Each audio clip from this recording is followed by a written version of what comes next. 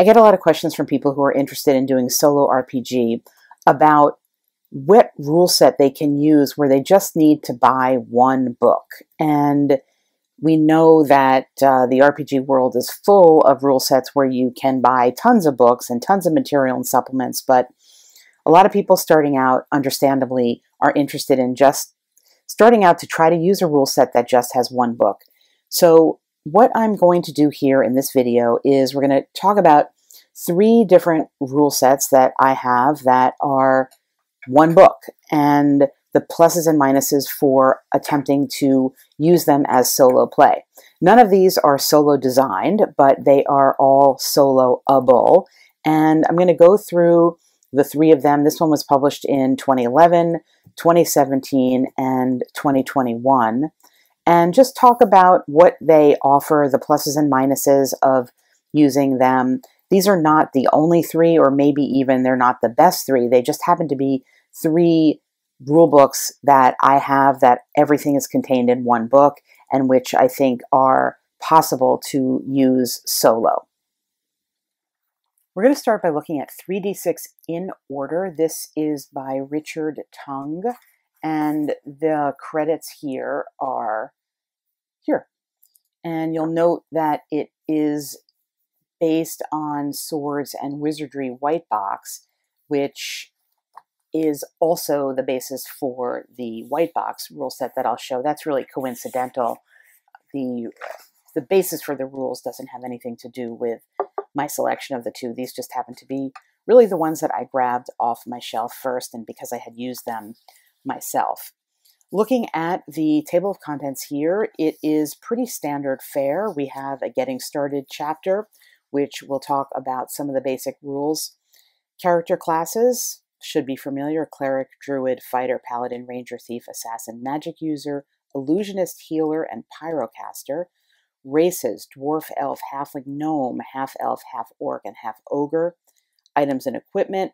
We have some rules about playing the game, spells and magic, running the game, and designing an adventure. We'll take a look at that. And then we have the monster section, and this is key to really all of these books, that they do contain monster sections, obviously, to provide you with everything you need to run and play a game out of one book. There's a section here, a nice section here on treasures, and then some GM notes that include options for creating new spells and other races and even new monsters and adapting some random monsters. So let's take a quick look here at the foreword to understand how this game came to be. And the writer says it began as a joke. No kidding. No, he's quite serious. His original book, our idea, was to present a set of house rules for Swords and Wizardry White Box that his group could use. And as he began to do that, he realized that he was putting together his own game, and that he felt this addresses a lot of the problems that D&D had in the past, and the result was this game. It says here, the goal was always to produce a game that was complete in a single book, and by and large, I think I have succeeded. He wasn't interested in having a game line with lots of supplements, etc. He wanted to make sure this was compatible with the original Dungeons & Dragons and that no conversion work should be necessary. And the goal behind the game is to provide readers with, or players with, options and choices. So he added in some more races and classes, but wanted to preserve the spirit of OD&D as he saw it. And it does say here that he puts his own spin on things, and unlike many games in the OSR, he's made no attempt to mimic a specific edition. So that is a little of the gaming philosophy behind this rule set, and let's just quickly look over the rules themselves. And as you would imagine from the name of this game, we are rolling 3d6 in order for our attributes of strength, intelligence, wisdom, constitution, dexterity, and charisma. There is alignment in this game, and there are the mentioned classes, and we get class abilities here, and each class has an advancement table that will explain to you not only what experience you need, but give a new name to the level of cleric. For example, a 3rd level cleric becomes a priest, or a 5th level becomes a prefect. I like that little touch because it adds a bit of narrative flavor, and it makes it a more appealing than just a level 4 druid. Instead, you're going to be an initiate of the 3rd rank. A level 3 fighter is a swordsman, and a level 4 fighter is a hero. And then you have a swashbuckler if you get to level 5. For the magic users, you have your expected list of spells by level, and there's a suggestion here about what 1st level magic users should have, and an indication that you can roll randomly on the spell table to decide what spells they get after the basic ones. Then we come to the races: the dwarf, the elf, the halfling, and the other races, and everybody is going to get a description and some specific race abilities. We'll take a look here at one of my favorite races, the gnome, related to dwarves, sharing many of their idiosyncrasies, but having an appreciation for the magical world that sometimes seems more akin to the elves. They have a wistful way about them, and live either clustered in small communities of their own in the hills or close to other humanoids. They can advance to 5th level as fighters, and their affinity for illusion magic allows them to reach 7th level if they are going to be an illusionist. And it gives some restrictions here for weapons and armor, and some specifics about fighting giants. Giants, ogres, and similar giant-type creatures such as trolls are not good at fighting gnomes, and only inflict half the normal damage against them.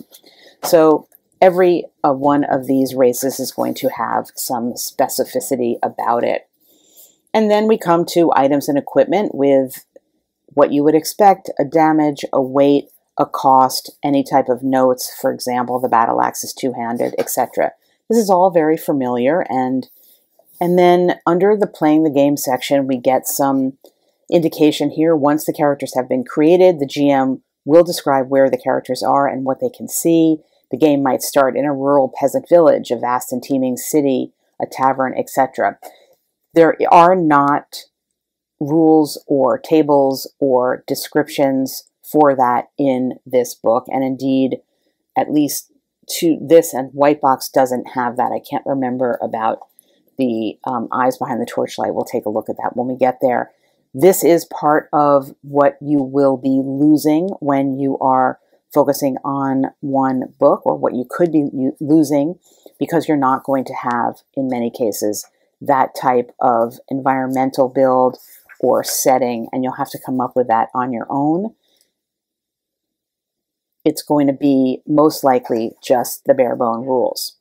There's a nice gameplay example here that gives some sense of how the mechanics work with the narrative development of the play. And then we get into spells and magic with the mentioned level spells here. There's also a note on how you can create your own spells, and that's pretty useful, I think, because by definition, it's going to be fairly limited in terms of what is presented here. There's only one column, for example, of 1st level spells, but you could follow this instruction and create some relevant other spells for various levels and various types of magic users. The chapter on running the game reminds us that the whole point of 3d6 in Order is a simple rule system that allows substantial player choice, that you should not be buried under paperwork as a GM in between games. So it's talking about how to design a campaign setting and asking some questions. Are there scenarios you want to use? It says if you want to stick just to this book, that might be better for a beginning DM. It gives you some very basic instructions about setting out to create a map for your world and setting your PCs in a base of operations and giving some ideas about what that could be, and then building out from there as to what is around the area. And it gives you some suggestions for placement of a river or a mine or something like that. As we go here in the example, it is walking you through more detail about the setting and what features could be in the setting and how you could provide a beginning point for an adventure and some ideas about how your PCs could interact with it. And this is very useful to play out for the soloist. You could take this and approximate it to a session that you want to have and a beginning of a session that you want to have. And the discussion here of adventure and how to design an adventure, also very useful for somebody starting out with solo RPG, because it gives the main points about what kinds of things need to be in an adventure, a hook, a plot, and some points along the way for marking progress, for example. So you can see it's a pretty extensive discussion here for the GM and the solo GM on how to create a journey for your characters and how to have narrative advancement and hooks throughout the story. And then we get to the monster section here, and you can see that it says, deliberately, not much material about the descriptions of monsters is provided. The DM and players are encouraged to use their imaginations to fill the gap. So you have enough that's given here with a few sentences of what it is, and there's not a lot of illustrations here, but as such, there are a lot of monsters because there's many on a page, and you can go through. If you wanted to totally randomize this, you could number it. It's not a numbered list. I haven't counted up how many there are, but you could count them up and assign numbers to them. You could make categories of monsters based on their armor class, so that you wouldn't be encountering, for example, a dragon right away. You could, if you were doing some type of dungeon crawl or hex crawl, that you could be encountering things that more or less approximated a lower level monster. But there's quite a few pages of them, and familiar gelatinous cube. There are elves who are enemies here, different types of elves. Ghouls, there's a storm giant. We saw some elementals earlier, a gray ooze. There's gnomes who are elves as enemies as well. So there's a really extensive list of monsters here. And if that's not enough, there's a note here that could be useful as well to the soloist if you're trying to create something that's a little bit more out of the standard fantasy box.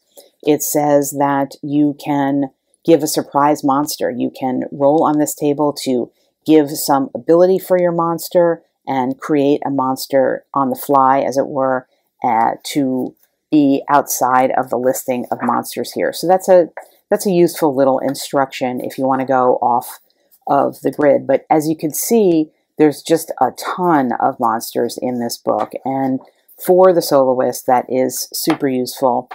And then further description here about what you can do, adding wings, breath weapons, extra hit die, etc. Don't try to create monsters according to any sort of power formula. Create them on how they feel and how they play at the gaming table. So one exercise you could do for yourself when you're starting out to create your adventure thematically would be to create the boss monster. Say that if that was part of your story, that a boss monster had to be killed or vanquished, to try to imagine what would that boss monster be in my story, and either take aspects of the many monsters that are in here and put them together, or to create something entirely new for yourself. And finally, what this book really offers is a ton of different types of magic items. You have potions and scrolls and weapons and just random items that are minor and major, the lesser wands, the unusual armor, greater rings, so many things. These tables are all numbered, and you could probably create for yourself a master list of which table you even rolled on when you encountered an enemy, to say whether that enemy was going to give up or that room was going to give up a lesser wand or a magical weapon or just some miscellaneous item. And then following that are the descriptions of what all of these things do. And this is very efficiently put together, and there's just so much here. There's quite a lot of offerings on the random treasures that you could encounter. So that is a quick look inside 3D6 in order.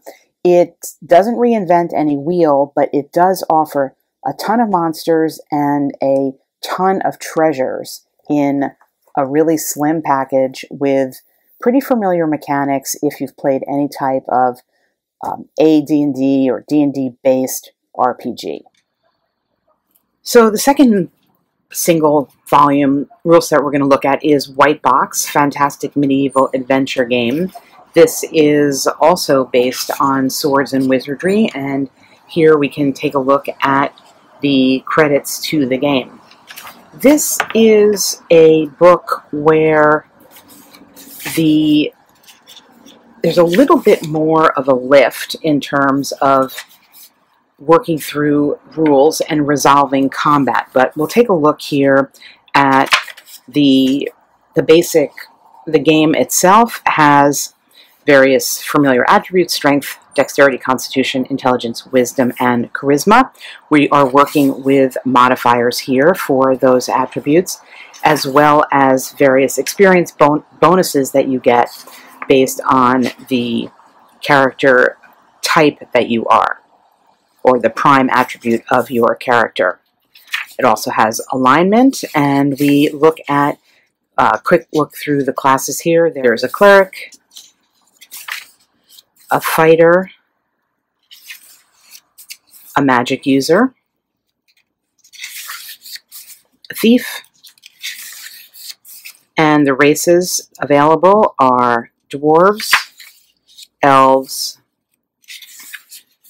and halflings. Then we have the equipment section, which we'll just skim over pretty quickly before we get to the playing the game section here that talks about encumbrance rules, movement rate, encumbrance infecting movement rate, as well as the need for torches and outdoor movement. Some rules for the soloist that are useful are, for example, this listening at doors that tells you humans have a 1 in 6 chance of hearing noise. Non-humans hear noise on a roll of 1 in 2 in 6, so you could build that in easily to your own system here. Detection of secret doors, triggering of traps, and all these rules are useful for the soloist. The combat sequence is then listed here, and this is the part that is pretty significantly important to this rule set, which is that there's a 2-hit number. That's a target number that you need to roll in order to hit a certain enemy of a certain armor class. And you thus need to look up on the table after you do your roll to know whether the roll that you have done is successful to hit roll. So it is involved with looking up tables to determine fighting, and some people may or may not like that as something built into the system, but it is indeed there. There's a saving throw matrix here, and it gives you different categories for saves. So you have a save against death poison, wand raise, paralyzed stone, dragon breath, spells and staves, and a single saving throw for the various types of characters: magic users, thieves, fighters, and clerics. So again, you would be looking up, referencing these tables to determine whether your saving throw was successful.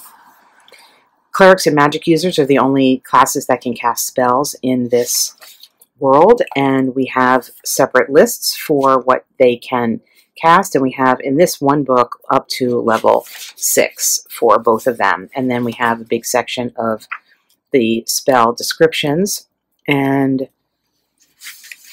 there is a little bit of a section for GMs here.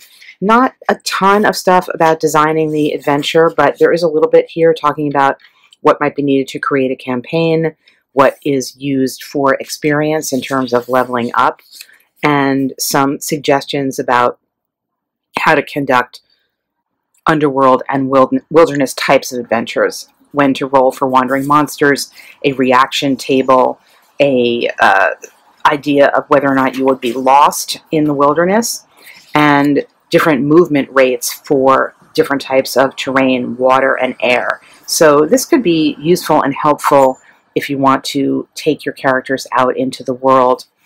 There are some tables as well for encounter levels and suggestions of what you might encounter for various levels. And so level 1 listing here, 2 and 3 based on a D12 roll. So this is also helpful as solo material. It goes up to level 10.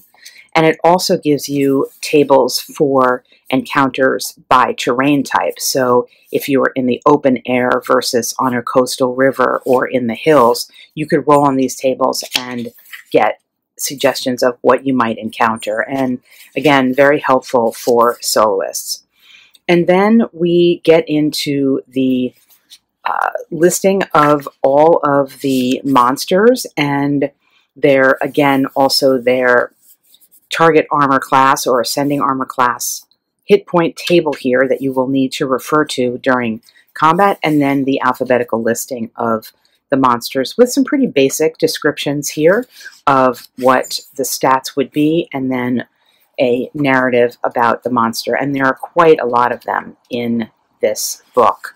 For treasure, we also have pretty significant amount of treasure listed, similar to the other book that we saw in terms of types, potions. There's a listed D100 table here for magic potions and a description of what the potions would do. Ditto for scrolls and for armor. Actually, all the magic weapons and armor are a number table, so they're already random tables there for you, as well as some miscellaneous magic items at the end, lesser rings, greater wands, medium magical items, and then we fill it out, or we fill out the book with this listing and description of what all of these various magical items do. So there's quite a lot of treasure here for the asking. There's also a deck of many things here, which is an ordinary seeming deck of hand-painted cards, familiar perhaps from Dungeons & Dragons, but it is nice that it lists out what the face value of the cards are, and you could use this somehow in a solo session with a deck of cards to make a pile there and randomly choose something and then have that effect and take the risk of whether it is going to be something good or bad. And then the book ends with a list of cursed items that you could possibly encounter, and a lot of this treasure material would be very easy to put together and create your own type of random table that you could roll on when you, say, for example, vanquished a foe and looted the body for something. So that is the white box, and it is described as to unleash your imagination to dream of other worlds where you roleplay heroic characters and go on adventures just like in days of old. And the final book we're going to take a look at is Beyond the Torchlight, a fantasy adventure game by Workhorse RPG Studio. This was something I picked up totally on a whim. I can't really remember where I got it. It is the Target 12 game system, and basically the core mechanic here, and we'll look at the writing credit here, Scott Myers. The core mechanic here is that you are rolling a d20, adding or subtracting some modifiers, and you need to meet the number 12 or higher in order to have a success. And that is a mechanic that works through the game and through all things you do in the game, through combat and through exploration, etc. And having such a simple die mechanic is very easy, I think, for the soloist. You can have a modification of an easier roll with a plus 1d6 or a harder roll with a minus 1d6. And in the game, also something called the threat number. And this is the only thing about this game that bothers me, which is there's the target number, TN, and then there's the threat number, TN, but they're different things. They mean different things. And so, for example, monsters in the game have a threat number that's TN. this number is subtracted from the roll that you are making to try to beat a 12. So the harder the monster, the larger the TN is going to be. So this black dragon has a threat number of 7, while this little Darrow has a threat number of 1. And the stats of the game are also divided up into the 3 core stats of mind, body, and soul, and then 3 combat stats of fighting, shooting, and dodge. And mind and soul are also what are used for magic casting depending on what type of character you play. And so again, throughout, you can just see on the pages the reminder that the target is 12. The target is 12 comes through, and that is very easy to keep in your mind, and for solo play is useful. Additionally, the difficulty level here is, this is the TN, the threat number. So the GM is going to calculate for basic tasks what the threat number is going to be. And again, this will be subtracted from your ultimate roll. So if something is hard, you're going to do your roll with your D20 and whatever stat benefit you have, but then you're going to have a 4 subtracted from it, still trying to meet that number of 12. If something is super simple, you're subtracting a -4, which is adding a 4, and you would have almost an automatic success on that. Having this chart here is helpful because narratively you can just apply conceptually. I'm trying to break into this castle right now. You know, that's very difficult to do, so I'm going to have to subtract 8 from my roll. Or I'm in the castle and I'm walking through, I'm trying to sneak by something that's far away. That's going to be normal or a simple task.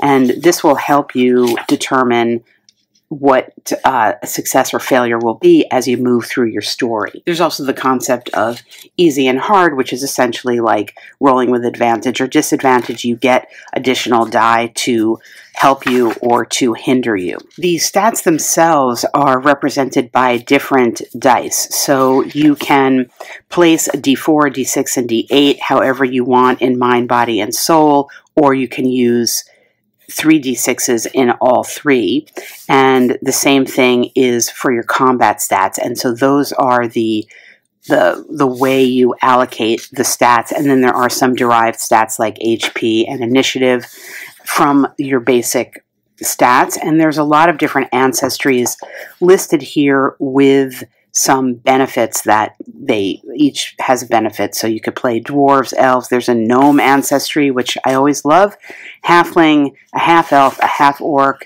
and a human. And then there's a bunch of archetypes, and the archetypes are cleric, mage, rogue, and warrior. And as you would expect, they're each giving you sort of benefits and limitations for what you can do. There's also a D50 chart for hindrances, so if you opt to get a second edge or a second benefit from your archetype, you then have to take a hindrance, and it explains to you what the detriments of those hindrances are. There are, in addition to all of this, there are backgrounds, and the backgrounds will make a roll easy if it comes into play, but you can't use the background for combat. So this is essentially like a narrative or an explicitly story-driven benefit to your character. So perhaps you are a craftsman and you are trained in a craft that you choose, and you can make some money by making things related to that. That could come in as a story, and you could see here, this is not a randomized list. If you wanted to number it, of course, you could roll randomly on it, but there are things like a fisherman or a scholar or a pirate or a poet. So a little bit of three-dimensionality built in to the rules so that you have something that will add to your travels through the world that is non-combat actions. And we have gear and weapons, as you might expect. Into the magic, you could be a mage or a cleric, and there are your spells listed out here. Pretty standard fare in terms of the different kinds of spells that you have as options. And this is that list of edges or benefits that we talked about earlier, and you can see there are quite a few of them here. You could also add on to your characters. You could do a house rule and give yourself even more if you wanted to flesh out your character. And what's nice about this is that there's such a range of them, so they're not all to do with combat. So for example, there is a brawling role where you are fighting unarmed. You make your role easy. You get basically advantage in that. But there's also something that is artistic. Roles become easy when appraising or creating art. So there is a nice flowing through this rule set, there is a nice development of things that are non-combat as well as combat. And then the list of hindrances that could be part of your character as well. So you might be clumsy and need to make the roll hard or at disadvantage when attempting an action that involves balance, for example. There are encumbrance rules here. You can carry a number of items up to 10 plus your maximum body stat dice. So the way the stats are, they're different dice. So if, let's say, your body stat was a D8, you would be able to carry 10 plus 8. And if you're encumbered, you're going to be moving at half your normal rate. So again, this is something, as I've talked about in other videos, sometimes I follow encumbrance rules, sometimes I don't.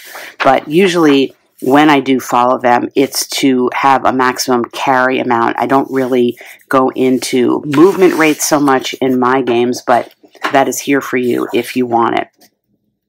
The spell casting works essentially the same way. You're casting versus target number, and the target number may be 12, or the target number may be the individual. Some spells are cast versus trying to meet that number of 12, and then some of them have to do specifically with the enemy or the NPC against which you're trying to cast them, and that's when you would be referring to their own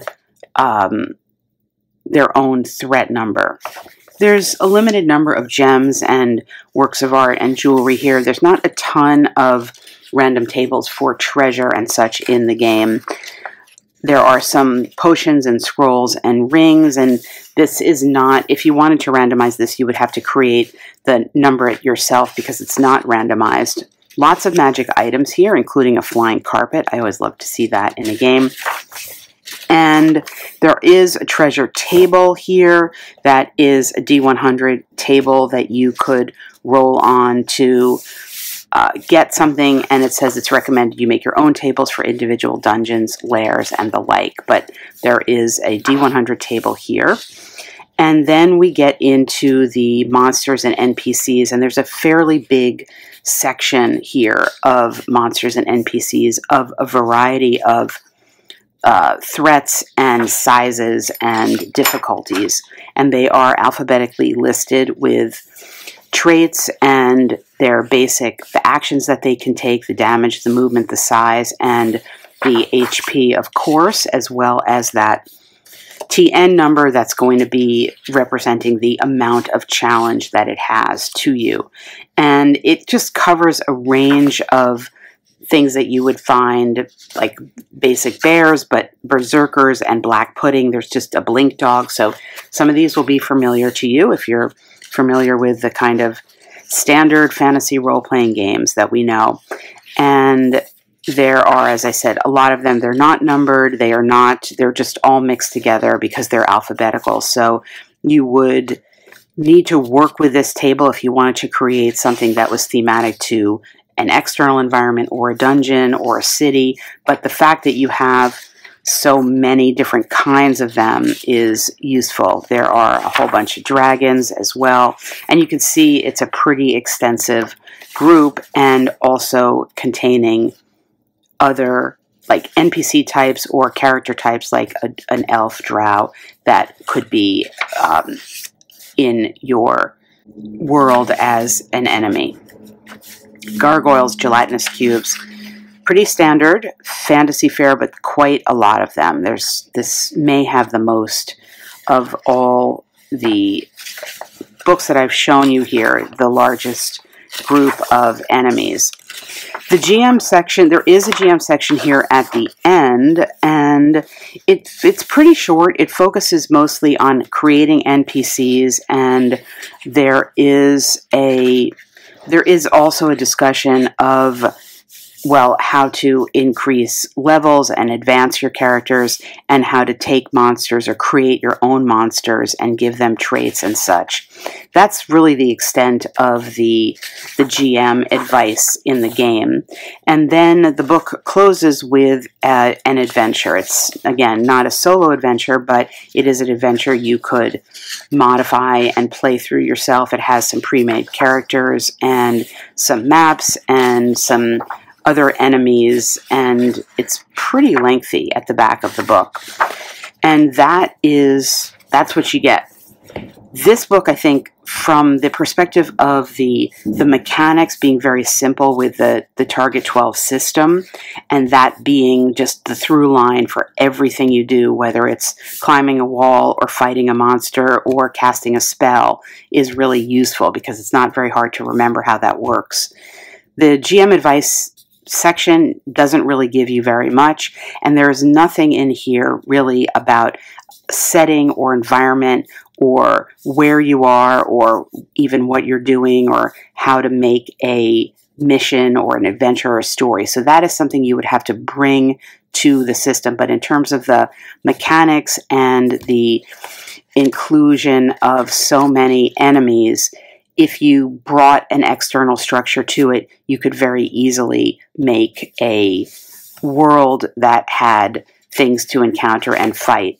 There's not a ton in terms of treasure and things to find, so that's something else that would need to be added on. But mechanically speaking, for making characters that have attributes, plus and minus attributes, and things that can connect them to the world, these non-combat background things, I think this offers a very easy way into doing that for the soloist.